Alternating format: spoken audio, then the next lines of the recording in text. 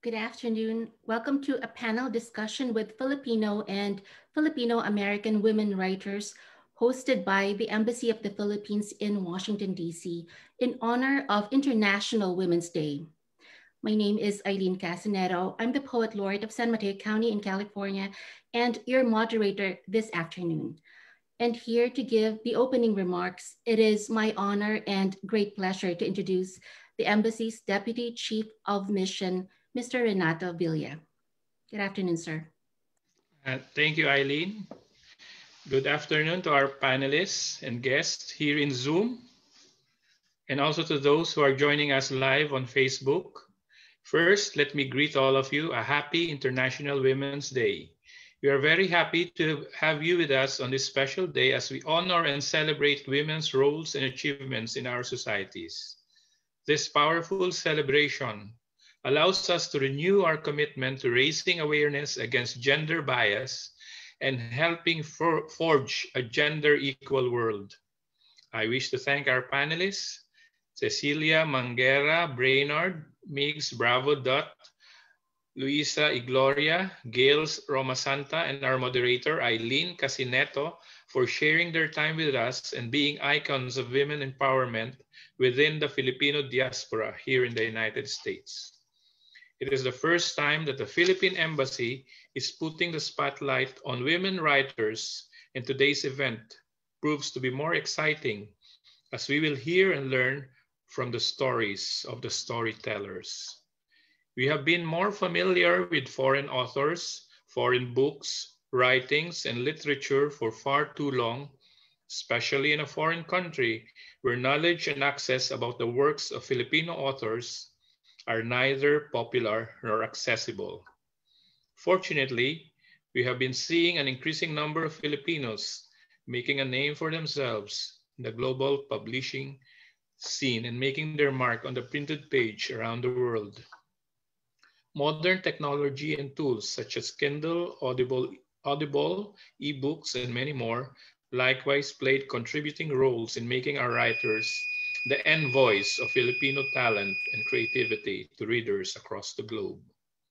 As we celebrate International Women's Day, we recognize the Filipino and Filam women writers that helped shape the Filipino-American identity through their personal journeys and stories.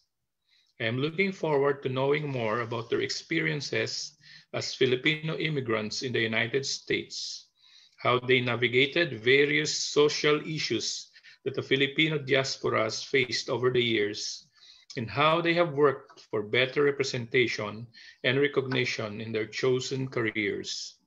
It will also be interesting to hear how they brought their Filipino roots and their Philippine influences into the writings and published works. These stories and experiences are unique and hopefully can bring inspiration and a sense of pride to our audience and viewers. This afternoon's exchange may also provide the needed motivation and advice to young and aspiring writers who are joining us. Even oldies like myself, who in retirement may try my hand in writing. Many children in Filipino homes in past generations have been raised mainly by their mother, and the mother, to entertain them or lull them to sleep, recites stories, fables, myths, and legends orally or read to them from a book. My own mother read to us the stories from the weekly issue of the Liwayway magazine. But one story she told us are stories from her native Quezon province. It was about a katipunero during the Philippine Revolution who was being pursued by the Guardia Civil and who went inside a cave at the foot of Mount Banahaw to hide. He went into a deep sleep, went out of the cave, and wandered, not in his own time, the 1890s, but he found himself in the 1930s. He can't go home again, and there was to be no goodbyes to those he left behind. The story stayed with me, and until now, I remain fascinated by tales of time travel, such as Wells's The Time Machine or Stephen King's November 22, 1963, where a science high school teacher went back in time to try to stop the assassination of President Kennedy. This March, the Philippines likewise celebrates National Women's Month, which serves as a venue to highlight women's achievements and discuss continuing and emerging gender equality issues, challenges, and commitments. Allow me now to also give a quick shout out to the men behind the women, to the men advocates who take action against gender biases and stereotypes in their organizations, communities, and countries, or simply those of you who are here listening and learning with us. We also celebrate you today. Incidentally, the Philippines will also be commemorating National Literature Month in April. And I remember a few years ago when the embassy displayed excerpts of literary pieces in the Chancery, including that of national artist for literature, Edith Tiempo's Between Living. Please indulge me for a moment as I would like to read you the last two stanzas of the poem. So it's the space between the wishing and the end that is the true unknown, the massive world's timekeeping in our own agile flow, never to blend. And thus we care, and thus we live, not for the end, since that is not unknown. It is the wait, creative, life and love in full, unfinished, uncertain, unknown, yet mocking the known end that comes sooner, later, or not at all. It feels that is an apt message for our time. Again, thank you to our panelists and guests, and may we have a fruitful and engaging discussion. Maraming salamat po at mabuhay. Thank you so much for your very inspiring words, Deputy Chief of Mission Renato Villa. Friends, we celebrate Filipino womanhood not just today, but every day. In particular, we are celebrating the accomplishments of our panelists who have made strides in the world of contemporary literature. Our discussion will focus on the Filipino writers' role in the diaspora as they write from cultural memory, build new communities, and shape conversations around society and literature. We are honored to have with us some of today's leading writers. Without further ado, I'd like to introduce our first panelist, Cecilia Brainard. Cecilia was born after World War II to a political family in Cebu. She is the author, most recently, of selected short stories from UST Publishing House. She earned her BA in Communications Arts from Maryknoll College and migrated to the US to do graduate work in filmmaking at UCLA. Cecilia is also the founder of Philippine American Literary House, a small press that publishes high-quality fiction and creative nonfiction books by Filipino Americans and other Filipinos. Welcome, Cecilia Brainard. Thank you, Aileen, and thank you very much to the people at the Philippine Embassy for hosting this program. It's really an honor to be part of this very powerful women. These are very powerful women warriors we have here.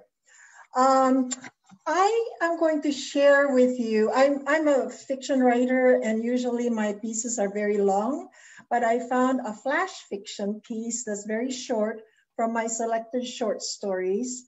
And I think I chose it because I'm homesick. I visit the Philippines twice a year, and because of the pandemic, I have not been there for over a year.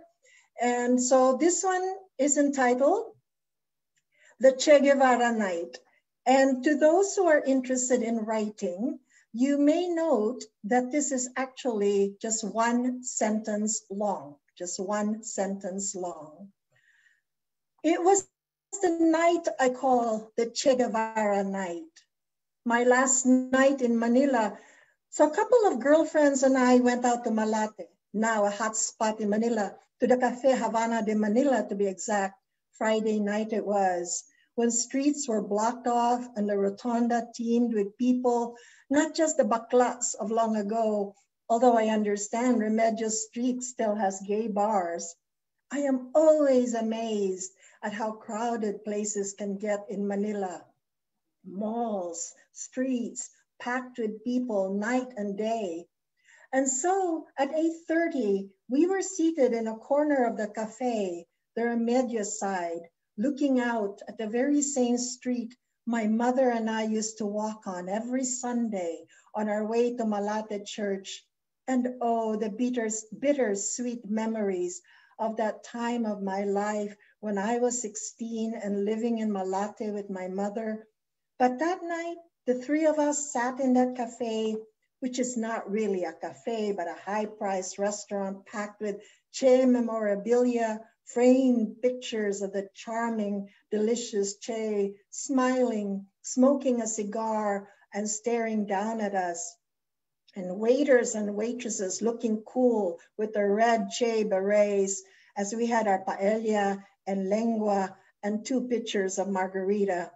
And because I'd be leaving the next day, we didn't have enough time to tell the stories by women past their prime, 2 still looking for Mr. Right and talking about the Mr. Wrongs of their lives, now told with humor, although 15 years ago, the same stories were told with tears.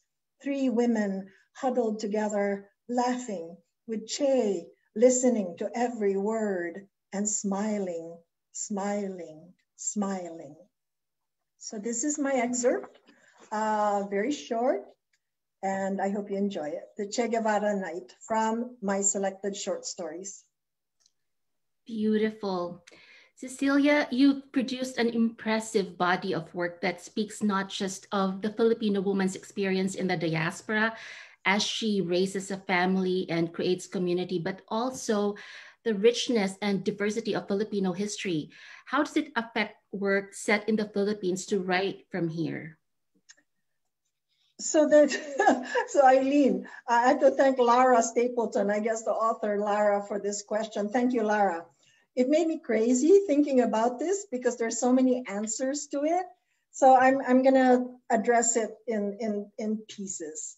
Probably the correct answer is to say that my being in California should not have affected my work that's set in the Philippines. Because as a fiction writer, I focus on character and character development. And so I should be able to write about characters from anywhere in the world if I am following their story. So that's the ideal answer. But the reality of it is that actually, if I were working in the Philippines, I think I would be stuck, as some of my friends have been, because you always come up with people who say, oh, you're writing about your mother. Oh, you're writing about your boyfriend, you know. And in fact, by the time it gets down on paper, it's no longer really my mother. It's no longer really the boyfriend. It's already become fictionalized. But I have writer friends or want to be writer friends in the Philippines who get bogged down with this kind of external pressure on them. Now, writing from California, I am actually free. I'm free from that kind of external pressure about how I should write. Oh, here's another thing. This writer from the Philippines also felt compelled to include in her writing words like tinapa and Tagalog words. And I talked to her about that once and I said, why don't you just use salted fish? Then it's solved. So, but working in California, I don't have to struggle too much because when I'm workshopping it, the participants are going to be bogged down with tinapa. So why persecute them? Just use salted fish. So in a way, it does affect, but if you're really following character and character development, it should not matter. Further, I mean, I could write about science fiction, for instance, and that could also work if now here's the thing, the geography and the culture have to be credible. And so since I go visit the Philippines twice a year, I know the culture and I know the geography. And if I were going to write about some other place, I can do research and I need to do that because my characters have to move around that world and it must be credible. But what carries the weight of the story would be the characters and what happens to them. I don't know if that answers Lara. It does. Thank you, Cecilia. Thank you. Thank you so much. I'm sure you all would like to know more about Cecilia's journey as a writer. We'll come back to Cecilia in a bit, but for now, let's meet our next panelist. Our next reader is Migs Bravo Dutt, author of the contemporary novel, The Rosales House. Migs is a writer and researcher whose work has been published most recently by Penguin Random House, Southeast Asia, and also forthcoming in the Washington Post. Please welcome Migs Bravo Dutt. Thank you so much, Aileen. Thank you so much for all that you do for the writing community. And thanks to the Philippine Embassy here in the USA for having me here. Thanks DCM Renato Villa, Consul Darrell and Leah. I really appreciate your having me. So it's a great pleasure. I'm going to read a short excerpt from my novel, The Rosales House, which actually tells the story of Claire Rosales. She's a young professional in the diaspora who is in search of the truth about her identity. So the scene that I'm about to read is when she meets her biological mother, Melanie, for the first time. So here goes. Claire tried to imagine herself in Melanie's shoes, but however hard she tried, she couldn't see herself forsaking her own child out of filial duty. Out of curiosity, how did you manage to hide your pregnancy from other people, especially during the last trimester? Claire asked. My close friends were as naive as I was. They didn't notice the changes in my body at the time. I wasn't showing until the 6th month, and when I started to show, I told my friends it was a side effect of a steroidal medicine I had been taking. Then, I simply hid from everyone during my last trimester. It was more manageable then. Remember, this was before internet and mobile phones, Melanie said. But what about your parents? Claire asked. I told them I was doing an internship at a provincial hospital, so I couldn't spend the school break back home. My parents didn't ask too many questions. It was easier to lie to them than to my friends. Melanie said the last sentence in a much sadder tone. How did you give birth? I'm sorry to ask you all these questions, but nobody bothered to give me the details of how I came into this world, said Claire, reminding herself to pretend she was interviewing a random person on the street, not someone who had carried her in her womb for 9 months. Your grandmother took me to Laguna. She rented a room near San Pedro, and she paid the landlord's wife to look after me. She knew a doctor who owned a small hospital nearby. Your adoptive parents were called over immediately after I had given birth. It was Dina's kindness that made me agree to the adoption, Melanie said. In all this, that's one thing I'm truly grateful for. Having Daddy for a father, Claire said. Someone from City Hall came immediately and asked Dino and Anna to sign the papers and subsequently file your birth certificate. So technically, you are not legally adopted. As from birth, Dino and Anna were registered as your parents, said Melanie, her voice quavering. That's why it never occurred to me that I was adopted. My birth certificate has them as my parents. I've always thought of them as my parents, and perhaps it was indeed for the best. Claire tried to keep a lid on her thoughts, but couldn't hold this one. Your grandmother promised to help me finish college, but only if I signed a document relinquishing any claim on you and not to be anywhere near you. It read like a permanent restraining order, actually. She asked me to sign it while I was still dazed from the anesthesia. Claire wanted to ask if Melanie had ever held her in her arms or looked at her before she handed her to Dino and Anna. She wanted to ask if Melanie had even checked whether she had 10 fingers and 10 toes. She wanted to know whether baby Claire had cried loudly or had merely whimpered. But all that was immaterial now. It wouldn't change the past.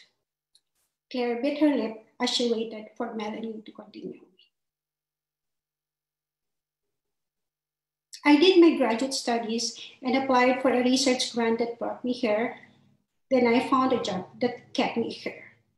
Melanie was now looking drained. She ordered a second cup of coffee and suggested that they meet again the next day. Claire saw Melanie off to the hotel exit by the Madison Avenue side.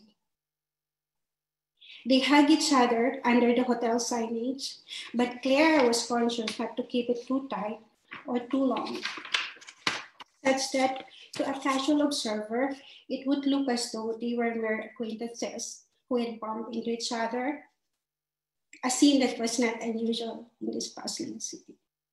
Thank you. We have a couple of related questions from the audience. The first is, what was your publishing journey like from Mary Z? And from Yana Gilbuena, how did you overcome the gatekeeping of publishing houses who think that Filipino stories are very niche? Yeah, thanks a lot for this question. So actually, I'm a market researcher by profession. And I started writing only relatively later in life. So yeah, I started actually with poetry. And when the first few poems I wrote got published, so it gave me confidence to keep on writing. So I moved on to short fiction. So a couple of my short fiction were published. That was in 2016 and 2018. Then I started actually writing long prose that grew out from my short story. And then when I had the full draft, so I asked the inputs of my friends. So they were like my beta readers, my friends and my niece actually, just to check for the generational thingy. So when I was doing all that also, concurrently, I attended a course by Curtis Brown Creative. It's called Editing and Pitching Your Novel. So after I've taken that course, I've revised the first draft of my novel. And during that time, I also remember seeing an article from, I think that's a Singapore Straits Times. So they announced the presence of Penguin Random House. So I looked that article up and realized that they were actually open to submissions. So I didn't need to go through an agent to be able to submit. So I sent to them directly. So I did that in June 2019. And when I did that, I actually expected to hear back probably 6 months or 9 months later, because that's how, I think that's the pace of the publishing industry. It's rather slow, but I know that's the standard. But fortunately, I heard back from them around August 2019. So from then, they required other stuff. So I worked on that before coming here to the US on November 2019. So between then and September 2020, we did revisions, structural edits, copy edits. And finally, it was launched, published in Singapore in September 2020. So it was one of those books published during the pandemic. But fortunately, despite the pandemic, Penguin Random House was able to make it available. So it's available here in the US through Amazon, Barnes & Noble, and Target. I think that gives us an idea of what to expect when we go forward with book production, particularly with a big publishing house. Thank you, Migs. Don't go away. We still have more things to discuss. Our next panelist is someone who made every Filipino proud with her news last year. In July 2020, Governor Ralph Northam appointed Luisa A. Igloria as the Poet Laureate of the Commonwealth of Virginia. Originally from Baguio, Luisa is the author of Maps for Migrants and Ghosts, which won the 2019 Crab Orchard Poetry Prize. The author of over 16 books and with over 30 years of experience teaching literature and creative writing, Luisa also leads workshops at the nonprofit News Writers Center in Norfolk. She is a university professor of English and creative writing in the MFA Creative Writing program at Old Dominion University, which she directed from 2009 to 2015. Please welcome Dr. Luisa A. Igloria. Thank you so much, Aileen. Also, thank you to Deputy Chief of Mission Villa for your thoughtful remarks. Consul Darrell and staff at the Philippine Embassy in DC, thank you for helping to organize this panel. I would like to read two short poems which I picked out from my most recent book, Maps for Migrants and Ghosts, to go with the Women's International Day theme for our panel.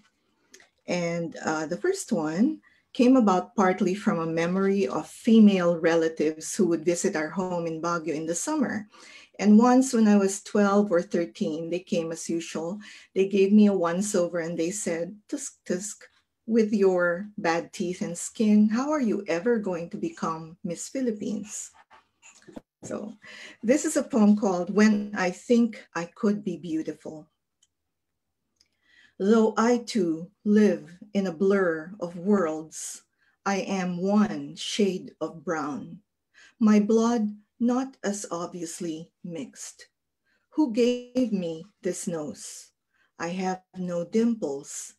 I have a brow broad as a page. The eyes tell when I am smiling, and eyebrows constitute a language of their own. Never asleep, they are two republics separated by a bridge. Do you know the power of discarded fish bones? I know delight can interchange with dilate. I've strung the dried stumps of my daughter's birth cords on a safety pin. This is one way I keep them close. Do you know the sound the tin bucket makes, the shape of its mouth as it looks at the sky from inside the well? In the birdhouse made from hollowed out wood, wasps coming and going. They're not angry yet, only nesting. The ginger flower's torch burns with scent in the middle of the garden. Not even the rain can put it out. And the second poem I'm going to read is a sort of meditation on the apple and all of those stories of women that are typically associated with it. This is a poem called Orchard. It's fall, season of the apple, iconic fruit of this America, mounds of excess littering the grounds of orchards from want of migrant hands to pick the harvest clean.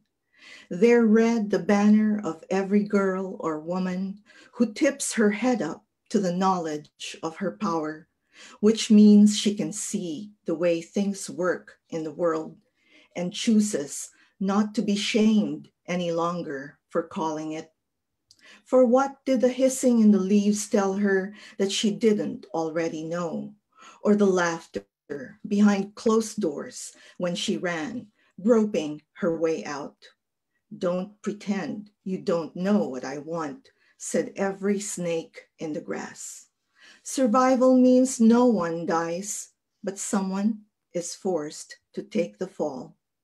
The smallest bird, the lowest fruit, though the fruit isn't to blame for its sheen, nor the star for marking the place where its light was last seen. Okay. Luisa, in Maps for Migrants and Ghosts, there is so much longing for a landscape that is no longer there. But then this work is also redemptive and transformative as the reader is summoned to have courage to make the journey. Certainly your work has influenced a new generation of American poets. How does a Filipino-American woman writer successfully achieve equilibrium in writing by blending distinct experiences? And this question is from Carol Howard.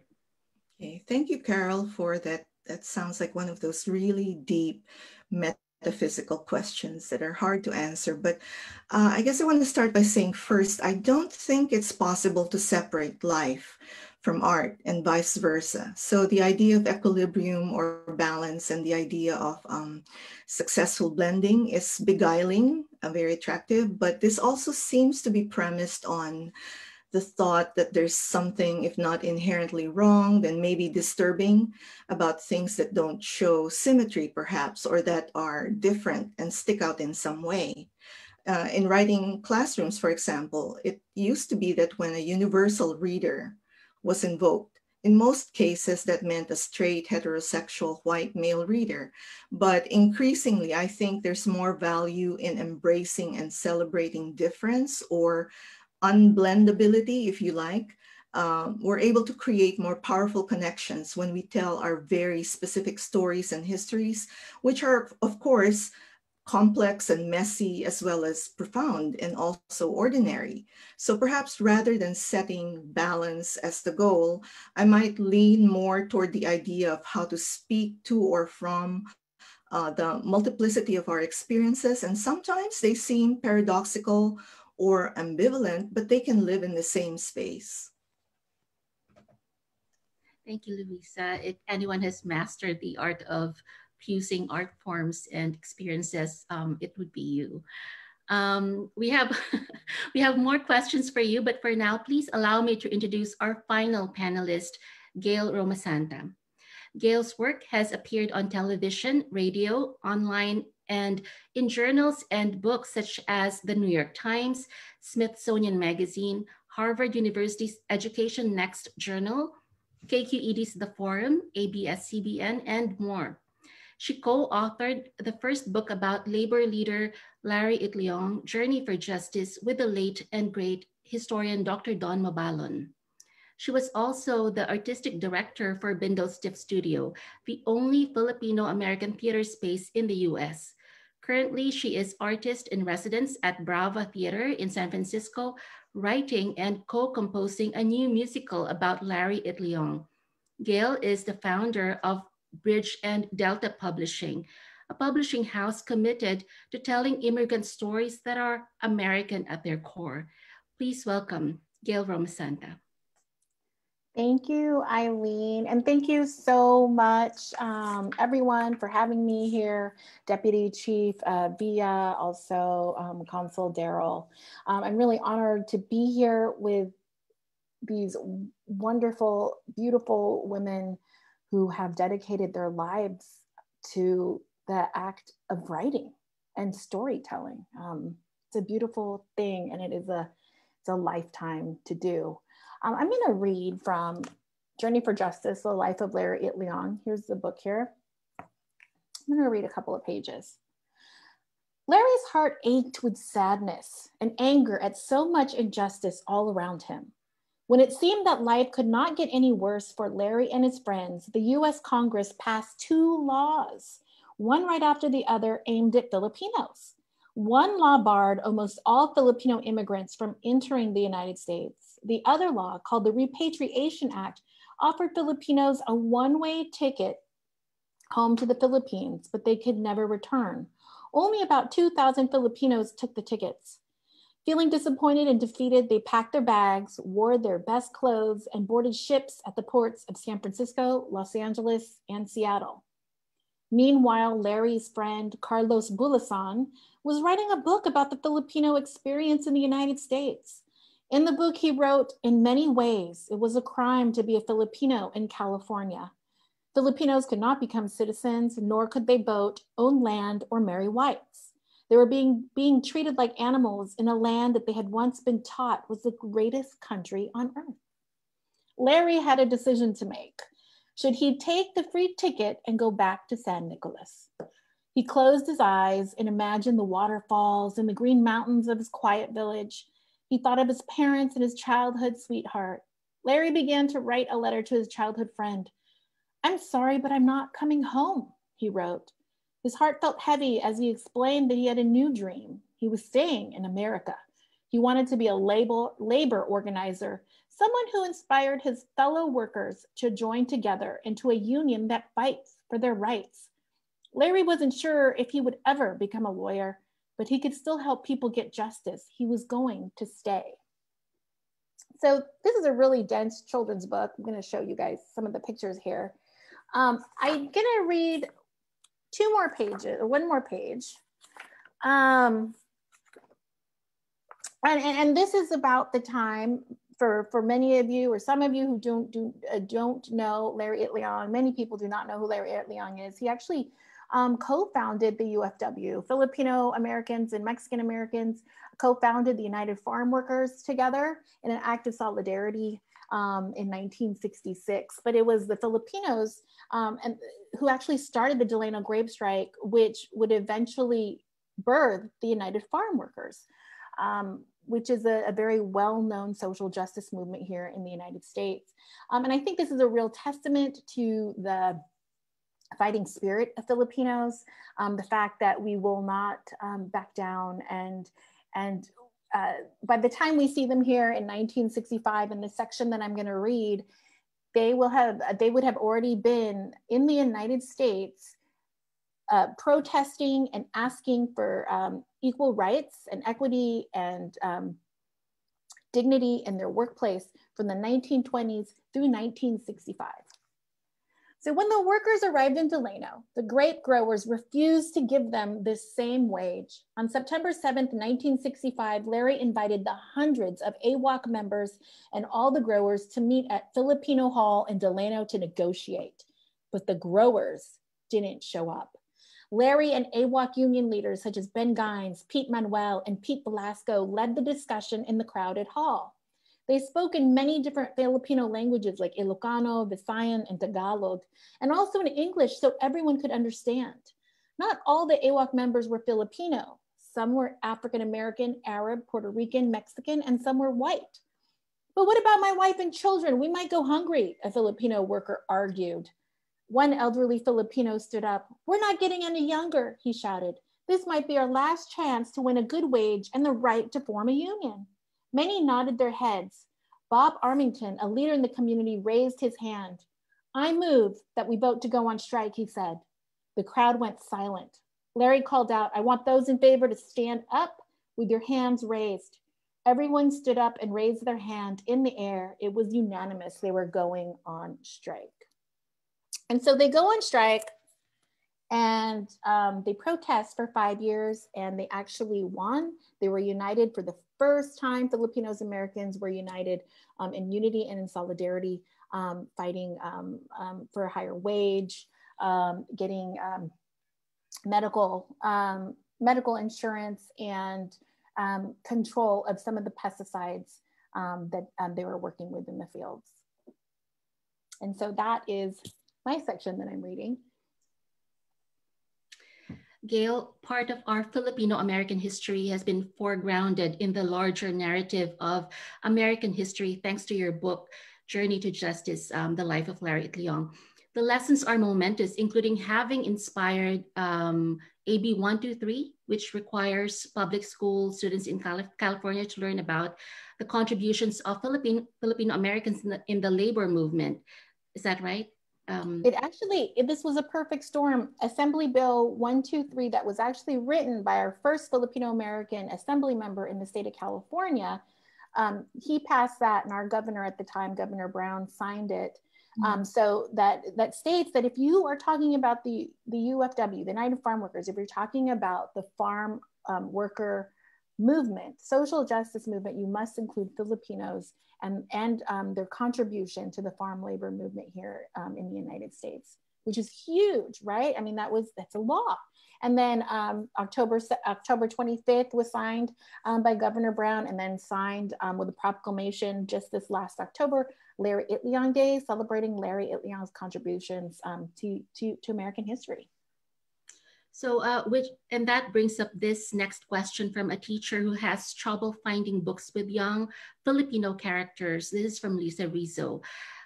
Is that changing? What do you think is the future of multicultural children's books? I think, well, the numbers are still low, right? So there's only like, out of all the children's books that are created in the United States, only 7% are people of color. And out of those 7% are Asians.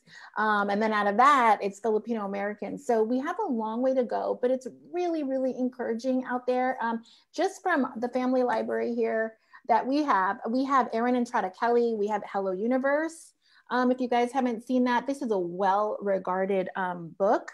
Also, one of the ones that I've had for a long time, La Casa in the Makibaka Hotel. And this is by Tony Robles, a writer in the community that is just beautiful. And actually one of the first Filipino American children's books I actually saw many, many years ago. That had the Filipino American aesthetic and a Filipino American story. There's also Kalipay and the Tiniest Tick Tick by Christina Newhart, who's also here in Oakland. There's coloring books. This is by a Pinay, Color Her Story, Women of the World. And we also have books that are coming in from Tahanan Press too, Alphabetong Filipino. And I love this book, Kakanin. I think this is actually from the Philippines. So there's actually so many books that we can get. I know Amazon's like a big monster, but you can get them through there. There's also another one, Justine Villanueva. She's actually an attorney at Davis, but she has a wonderful book that is actually bilingual in Bukidnon and English about a Filipino child who colors his books. His character's all brown because he wants to see himself in his children's book. So, I don't have that book because the children love that book. My kids love that book, and they had chewed it and wandered off with it. So I don't know where it went. But so it's very promising, and the wonderful writers in our community. I love seeing what they're putting out, and especially for the next generation. So it is exciting work, and it is growing little by little, but we are here, and the technology is on our side to be able to do that as well. And I just want to give a shout out to Aileen Tavios, who actually is also a writer who gave me a chance. She never published children's book, and Meritage Press, her press, published my first children's book, Beautiful Eyes, that was written over 20 years ago, and nobody wanted to publish it, and she published it, and it actually now is in school districts and has its own life. So not only our writers, but our publishers in the community, because publishers within our community have had to carry our work because no one else would in some instances. So I think that it's a wonderful ecosystem they're all a part of, that we all push for each other's work to come alive for our audiences. Thank you, Gayle, for the shout outs. We have so many incredible writers, and shout out to Aileen Tabis as well, who launched the careers of many Filipino writers, including mine. On that note, I'd like to move our discussion to our Filipino-ness, and perhaps you can answer first, Gayle. Please tell us a bit about your story growing up in the Philippines, immigrating to the US, and then finding yourself a writer in the diaspora. What was it like? You know, my father was a writer for Manila Times, and he worked in marketing as well. And a funny story, we went to the Philippines and we went to Eshonel Jose's bookstore in the Philippines. And my dad, who is, I think he's going to be 90 this year, he says to him, he said, "Hey, Frankie, what are you doing here?" And I had no idea, lo and behold, that Frankie Eshonel Jose was his old editor in Manila Times. And so, you know, I didn't really know what my father wrote, but it kind of came to me. I immigrated to the United States as a toddler, and my family, my mom's side of the family, had been in the United States since the 1930s as farm workers, as veterans of World War II. They had fought for the United States here. And it was all the men on my mom's side of the family actually ran away from the Philippines to here to California, and eventually would set up and buy a farm out here. All 8 of the men of my mom's family set up and bought a farm out here. So the whole family.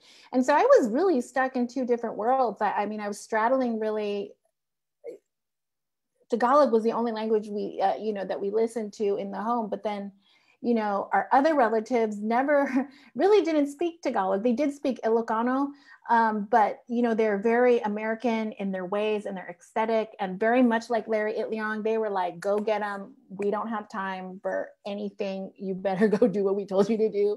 So it was really much a very Filipino-American upbringing, but clashed with a very Filipino sensibility that came from my parents. And I think coming out of that, I always knew I wanted to tell stories. I think when you get stuck in those 2 cultures, it brings about a way to process, to also process that grief, the grief that you understood that was racism growing up for yourself and for your family, and what had happened to your family members. You know, in my family, we didn't know how the Manongs, our uncles and my lolo, bought the farmhouse, because at some point they were banned from owning property in the state of California. So we figured that when they had married their white wives or their Mexican wives, you know, and they had to leave the state of California to get married, they had actually put the farm in the wives' names, because Filipinos can own land. So, you know, all these traumatizing stories, I think I needed to process my grief, and I needed to process, you know, what it meant to be an American, a Filipino American. And so I think the need to write came out of survival. And eventually just, you know, it took over as a love. And you know, it's just something that's never left me since I was very young. Yeah, truly heartbreaking and inspiring, Gayle. It's not easy being an immigrant, more so to write about it. Some of our most inspiring prose and poetry come from dark places, including our shared histories. What about you, Luisa? Please tell us a bit about your journey and the ways in which Filipino writers revisit history. Sure. I grew up in Baguio City in the Cordillera region. And originally, this place was home to indigenous communities that were pushed more to the margins or further into the mountains when this area was turned into an American hill station in the early 1900s. Baguio has always had a profound influence on my growing up in formation, and therefore also influences my writing in a huge way. Much of Baguio's physical landscape still bears traces of this colonial encounter with America. In fact, there are lots of street names that are American names. And the fact that the blueprint of the colonial city was designed by Chicago architect Daniel Burnham. So I felt like even before I physically left Baguio in the Philippines to live and work in America, I already had a sense of the complex displacements that we associate with a diasporic condition. So even before I left Baguio, first to go to PhD school in Chicago, and then 23 years ago when I accepted a job here at Old Dominion University, I feel like I was already writing about place and history and addressing the themes of loss and return. So I hope that answers the question. Yes, exactly. So much of what we do as writers is soul work. And a huge part of that comes from generational scars. Is it the same for you, Migs? What was your journey as an immigrant and a writer like? Yeah, I guess in a way similar to Luisa, the influence of place is a big deal for me. I grew up in Isabela, which is a valley. So the open spaces, the nature, all those things around me, somehow they make a big presence in my poems, especially. So many of my poems are nature poems. Also, the small town setting. So in my short fiction, as well as in the Rosales house, the setting of a small town plays a great part in the story. So I guess as someone from the Philippines writing in the diaspora, I find that somehow when I talk about nature, somehow it has a universal appeal. So it probably resonates to everyone, regardless of race. Yeah. So that's what I feel. What about you, Cecilia?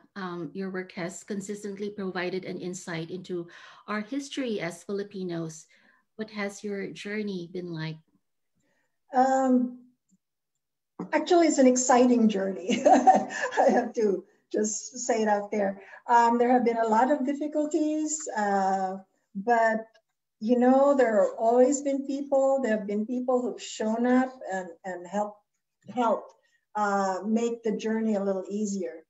I was born and raised in Cebu, and I came to this country to do graduate work in filmmaking at UCLA. And it's a long story, but I'll truncate it. Along the way, I gave up the filmmaking, and as a wife and mother, I started dabbling in writing, and then I started writing. And as I was writing, I had to work to find my Filipino voice, because, you know, there was so much Hemingway and Faulkner in there that was sort of like what was coming out. And when I was doing that, I had to look at where I came from, Cebu. Of course, in my writing, it became Ubek. Not just Cebu, but the Philippines. And there were many little funny things too that would come along, and I had to make adjustments in my head. Just as an example, the turn of the century Philippine American War, the insurgents were called insurgents. Ferdinand Magellan discovered the Philippines. I had to think these things through. And the writing helped me do that. And so if one looks at my works, actually, they're looking at 1521, trying to see it from the Philippine point of view, not the Spaniards discovering us, because we've been there forever. World War II was another topic in my When the Rainbow Goddess Wept that I looked at. And then recently, The Newspaper Widow, my third novel, was looking at the period called the American period in 1909. And this was the era of my great-grandmother. And so looking at those historical times gives me a greater understanding and an appreciation of being Filipino and being Filipino-American. There's another thing that's come up in the writing, and apparently I write a lot about women, and I don't consciously do that. So there's another discrepancy here, because Filipinas are supposed to be shy and passive and, you know, sweet and all of this. And yet I came from a family of strong women.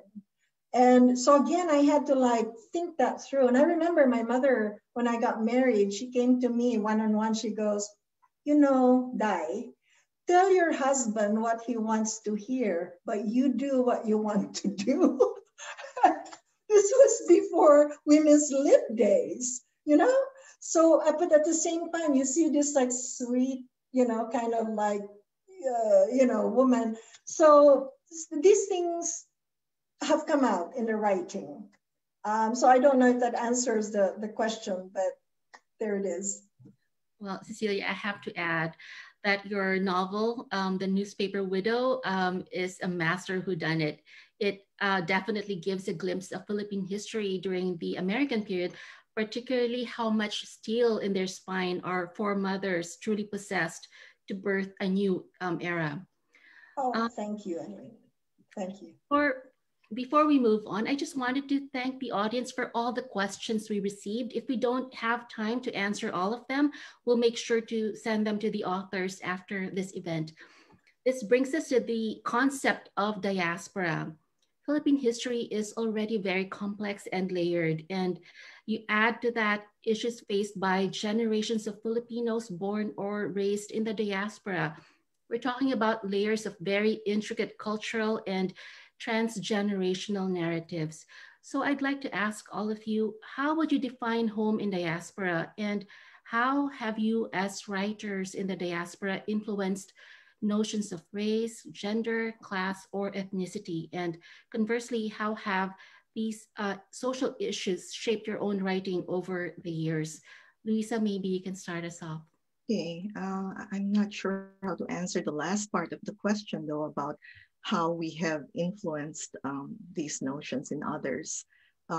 That's also hard to answer. But anyway, some years ago, I had the opportunity to put together an anthology called Not Home But Here, which was published by Anvil in Manila.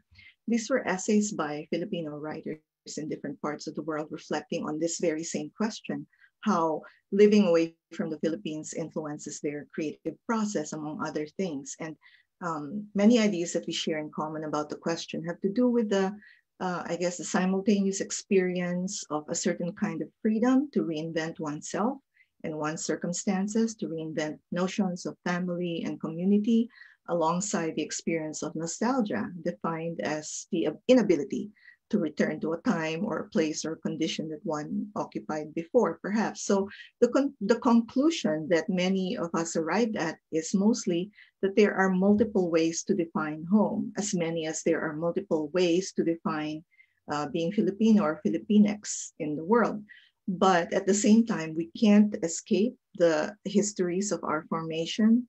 And also, I kind of think that living in the diaspora is not the same thing as that saying we sometimes hear when people say, oh, I'm a citizen of the world. Because the latter, I think, implies the kind of mobility and access and privilege that not everyone can claim, simply by virtue of the fact, for some reason, they now live outside of the Philippines. And I think, for instance, of the situation of our overseas foreign workers or migrant Filipino workers is not the same. But I also like to think that poetry is one of those homes, or art is one of those homes that we can make. And it is there that we can maybe help to negotiate some of those returns that feel impossible in any other way. Thank you, Luisa. That certainly pushes us to meditate on issues of class and race. What about you, Cecilia? How did you create your home and community in the diaspora? And how has this influenced your writing? So I have many homes. I have a home in Cebu, I have a home in Manila, and I have a home in California. And sometimes I feel I don't really belong, in the one place, because I'm a little bit different in each place. So I'm kind of a misfit. But that's also okay, because I've discovered that as a misfit, I can actually have a kind of an objective eye, and I can look at Cebuanos and I can, say this, and I can look at Americans and I can say this, because I've got this perspective that's broad. I probably addressed some of the issues about the diaspora and the writing earlier. So again, it's basically the history and the business of women that have come out in the writing. And there's one thing, though, that I want to mention, because I think it's very important, especially for the young people, if they're watching. One of the things that really shaped me as a writer and perhaps as a person was knowing about our Philippine epics. And at some point, I belonged to a folklore epic group over at UCLA, Filipinos.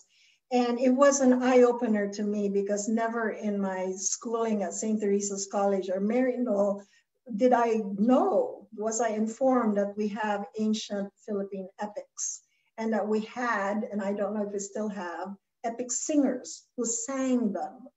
And when I learned that, it was most empowering.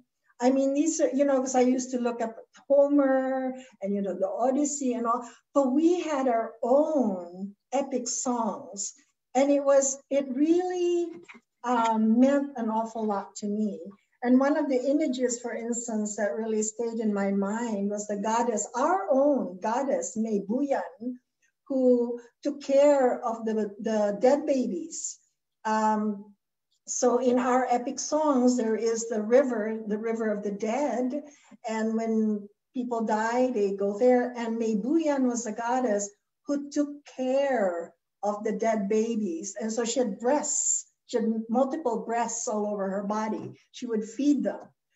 And it was touching. I understood there were many babies who died, and that in our stories, we created this goddess to take care of them. In any case, the Philippine epics, and I actually retold some of them, and I integrated them into my first novel, When the Rainbow Goddess Wept. Because I think in the last analysis, probably we writers are also kind of writing our own mini epic songs. So that's sort of it. So it's the history and the business of women that have affected me a lot and that have been coming out through the writing. What a moving example of how we continue to create a sense of home wherever we may be. Speaking of class and race, I was one of the 17 million people who watched Meghan Markle's interview last night, where issues of race and skin color came up. As Filipinos, we're all aware of colorist attitudes, specifically from the perspective of class. Any thoughts about this, Gayle? How have issues of race and class influenced your work and vice versa? Oh, wow. I think I bring that lens to everything I write just because growing up, I had parents who very much understood a class society, who had very strict rules about not blending in with certain social structures and people. But when I, was growing up as a total Filipino American, I thought I was Mexican. I grew up within hip hop culture. I grew up into a very Americanized world that my parents didn't want me to go in. They very much were saying that I had to be a Maria Clara. That was the only way for me. There was, you did this and you did that. That's the only way. And so I think just trying to understand that, and also understanding the tribal ways of different, growing up with a Tagalog father and an Ilocano mother, and being surrounded by Ilocanos for most of my upbringing, and then as an adult being surrounded by Tagalogs. I mean, you can really begin to see so many different cultures that we bring to the table, and we're not all the same. I think one of the things that Larry Itlian said in a recording that I listened, he said that the downfall of the Filipino is going to be, the downfall of the Filipino is the tribalism. And because we want to protect, the Ilocanos or the Tagalogs or this and that. And so the only way that we can actually unify in the United States is to actually, is to come together and not necessarily forget who we are, but to really fight together. And I think that's where, as I became politicized, because my parents were also very political on top of everything else, I had to really come to my own terms what that meant. That meant letting go of classism. That meant letting go and really understanding a privilege of what light skin, and where I've been able to go because I know I've been light skinned, where else, my other family members who were out in the sun working really hard and had darker skin or, couldn't go. And I knew that was my privilege and the way, and so I knew that, and I had to come to terms with that, and to also come to terms that in the United States, we are united because of the violent racism against us. So the class issues and those walls and the tribalism and us standing, you know, behind our own dialects have fallen away here, especially as I've been growing up. And people don't necessarily even associate with that anymore, but we're all kind of in this same boat, I guess we can say, here in the United States, just because there's anti-Asian American sentiment right now. You know, my parents actually were injured and hurt prior to COVID. And so, you know, my mom was hurt out on the street. And so, you know, there is no hiding. There is no way. You could be in any class. You can have any kind of education here, and it doesn't matter. They will see you where they see you. In one point in my life, I was an intern for Capitol Hill. And I was an intern for the congressman for my college, the former president of my college, who became a congressman. And I was an intern there, and I really thought I was protected. But that's not true. You know, I thought I was doing everything right. I was a model minority. In fact, I was working for a Republican, you know, but that's not true. And I slowly began to learn that we are in the same boat, that the same violence, the same racism. You know, when I was there, people would tell me, don't steal anything when they'd leave the office. Even though I was there on a fellowship, and, you know, that didn't even occur to me. I just really wanted to work and do well, but people will see you the way that they want to see you because of the violent racism here, and the prevalent racism that we, you know, just like in the Meghan Markle interview that's making the rounds today in the media. It is hard to let go of that colonialism. It is hard to let go, and I think that is one way that we can come together, regardless of class, you know, color. And race here in the United States. Gayle, I'm so sorry about what happened to your parents, but I have to say that your work has consistently created necessary and safe spaces for our community. Thank you, Aileen. How about you, Migs? Having spent the last several years in Singapore, I imagine it would have been a very different diasporic circumstance for you. How did that affect your writing? Yeah, so similar to Cecilia in a way, whenever I hear the question of home, I translate to where is home. So earlier, of course, I think of home as the Philippines, which still is in many ways. And then we moved to Singapore, and we lived in Singapore for 15 years, close to 15 years before coming here. So Singapore is also home for me. And finally, we came here, and we were just, as I was saying to you earlier, we were just actually settling in before the pandemic came. So this process of settling in has been stalled. So in a way, it's like a very important question at this point, because for me, being at home means, you know, you have that sense of belonging. And because of all that happened in 2020, so I still don't get that sense. But having said that, as a person in the diaspora, I guess this comes through in my writing, because I also feel what it is to be longing, for example, to be with your loved ones, your relatives, like missing their milestones, especially during COVID, right? So I also used to go back to the Philippines at least twice a year, and especially during my mom's birthday and also at Christmas. So for the first time, of course, I missed my mom's birthday, which was a milestone kind of birthday. So yeah, but it's like a question that we always encounter. So I think I guess it's how we try to settle in wherever we are, and hopefully, yeah, it becomes easier along the way.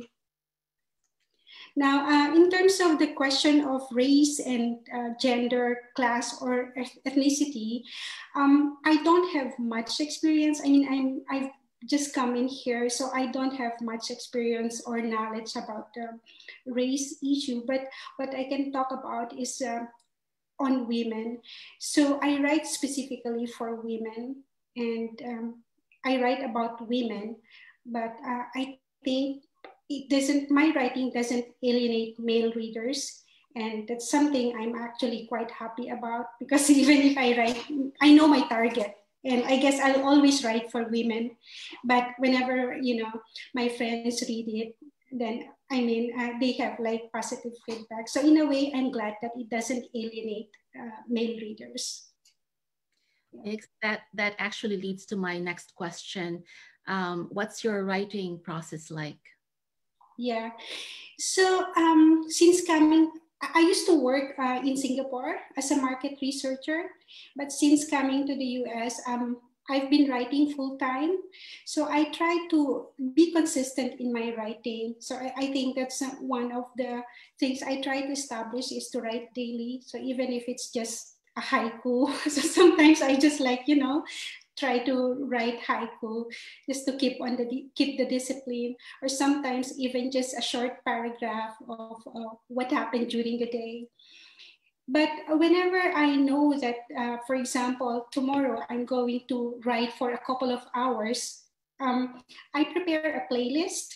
And so on the day that I write longer, I play that on and on repeatedly until I get bored. So yeah, so I have that kind of playlist that can go on probably for 2 weeks in a row, same songs. And also I get inspired by nature. So whenever I go for a walk, I try to be present.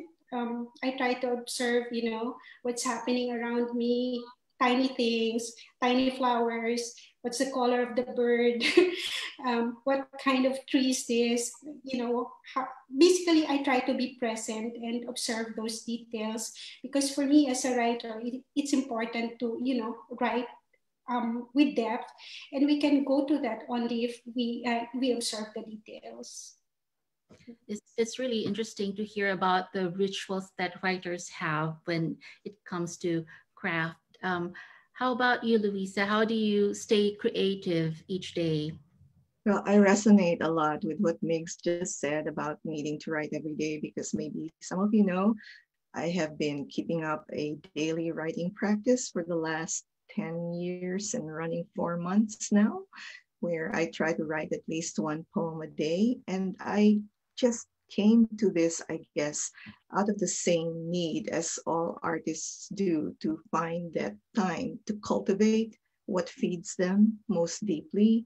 And we can't all go away to a residency for 2 months. That is such a privilege. That's such a luxury. But we do have, well, I've found at least a half hour to 45 minutes of the day, no matter how small, is something that I can take. And so I've just kind of learned to use that, to work with what I have. And I don't set any expectations. I don't have a set time of day to write.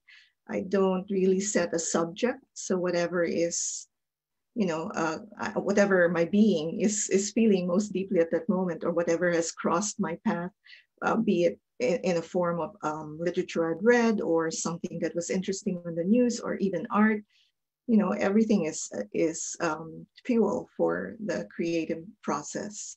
So hopefully I can keep this up. But I've managed to get at least 4 complete published books out of my daily writing practice, and at least 3 chapbooks. What a feat. That is so hard to do, writing 1 poem a day for the last 10 years.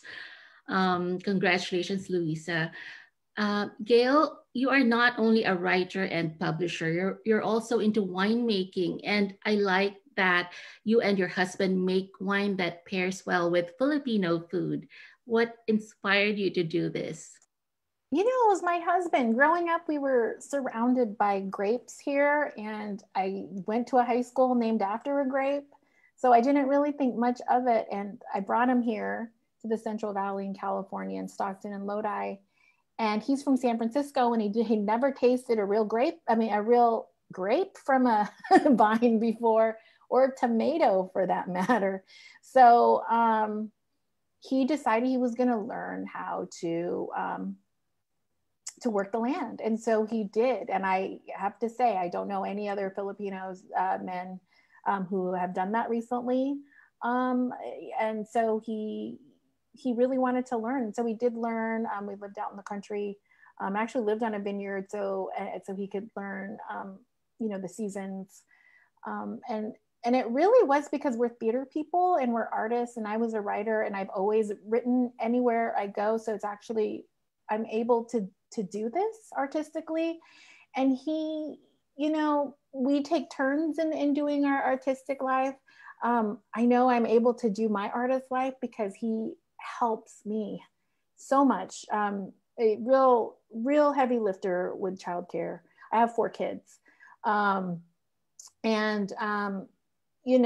we take turns, and that was his turn. That was his turn to be artistic. And so, in elevating women's voices and the fact that we are able to write in this way and to continue on, because I've seen so many women artists who are not able to, because it is a lot of stress to continue as a writer, to continue as an artist, going through the different phases of a woman.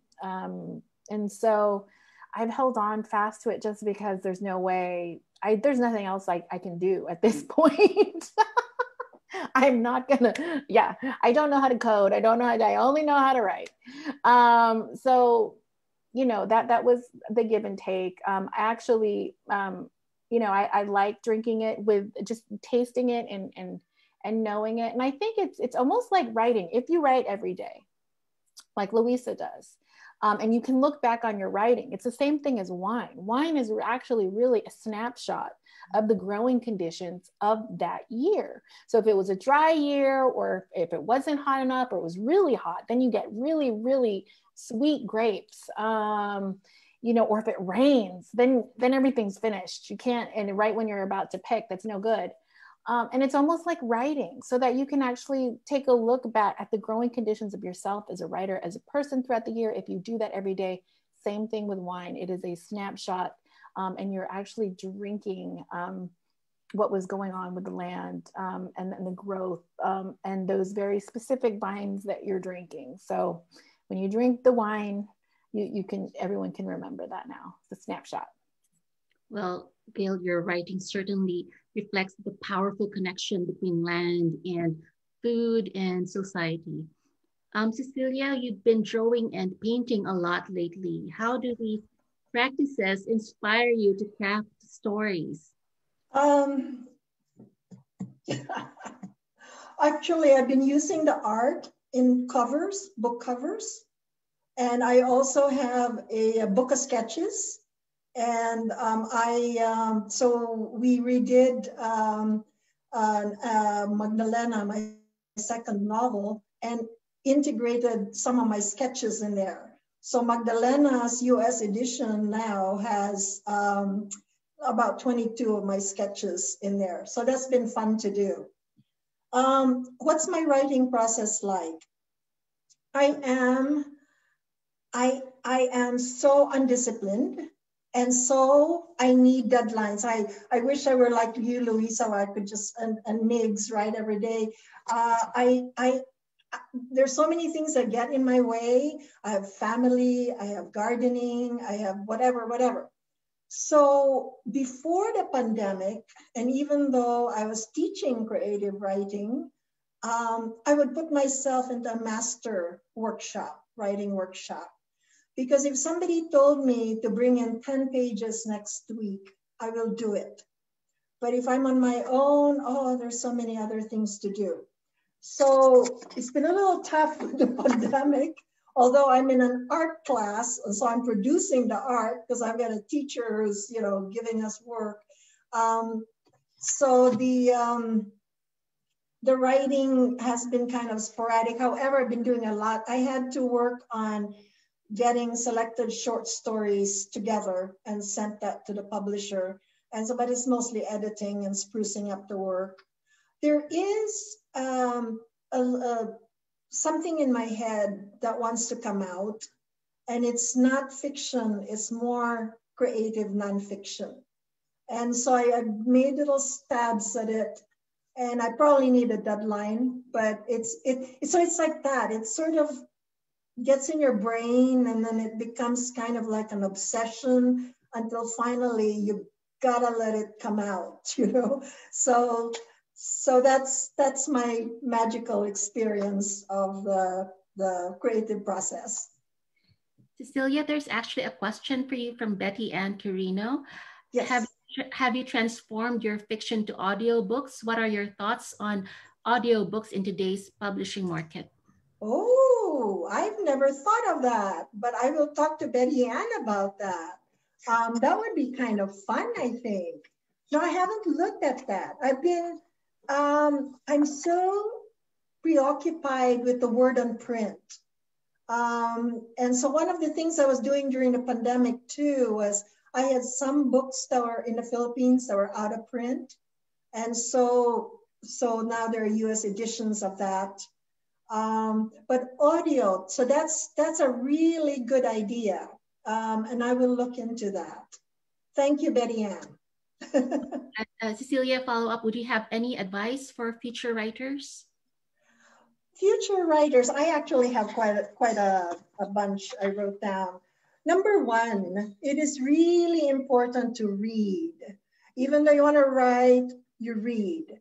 And what do you read? You read the kind of work that you would like to produce. If you want to be a novelist, read fine novels. If you want to be a poet, read fine poetry. So that's what you do, number one. Number two, take a good writing workshop. You need to learn the fundamentals. You just need to learn it. You know, sometimes people think, oh, I'm writing my third novel and I don't need to learn how to write dialogue or whatever. And I've seen them in my classrooms too, and they do need help most of the time. So taking a workshop is good. Number three, keep a journal. So Migs is right there about journal writing. It keeps things flowing.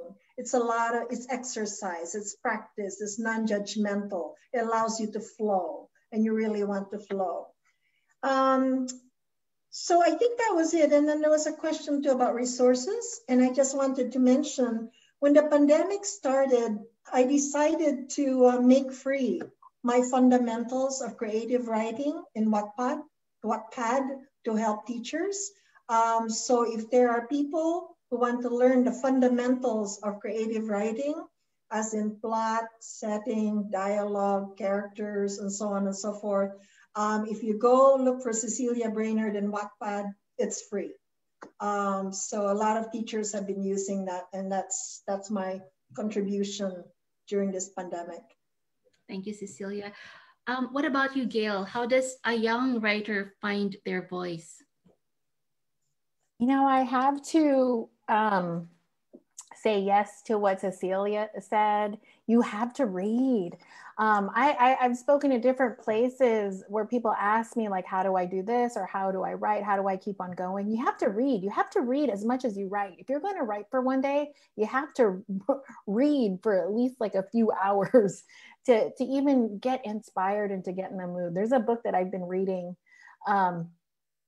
for over 20 years now that just puts me into the five senses, right? You have to have that book, and you also have to have certain books that are your North Stars that you kind of know if you read those books or you have them and they're always continually with you, that you know that the project that you're working on, because goodness knows us writers have many different projects and writing a whole bunch of different things.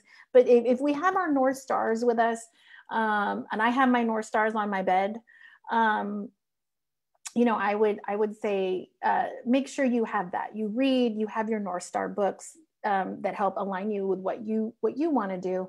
And then also, you know, I grew up in the time of Doc Martens, of anti-establishment, of Generation X, of zines, of people making their own zines, of really like a punk rock aesthetic, and kind of like a headbanger kind of thing happening, and then rap and hip hop were just coming out too. So it was really kind of an inventiveness, and I implore all writers and artists to bring back that kind of inventiveness that the establishment or folks who are in control, those are the gatekeepers who say, you know, the Filipino story is not there.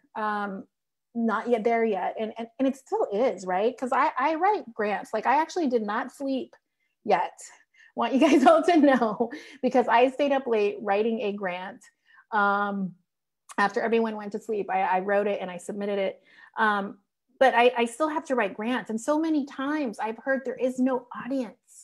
Even since I was, a young artist to now, there is no audience for your work. I've heard Filipinos don't read. They're not going to buy. And it's really kind of, yeah, it is BS. I don't, excuse my language. That is not true. But I do think that you have that genius. Like our community has that genius. We have shown time and time and again, historically, that we can overcome.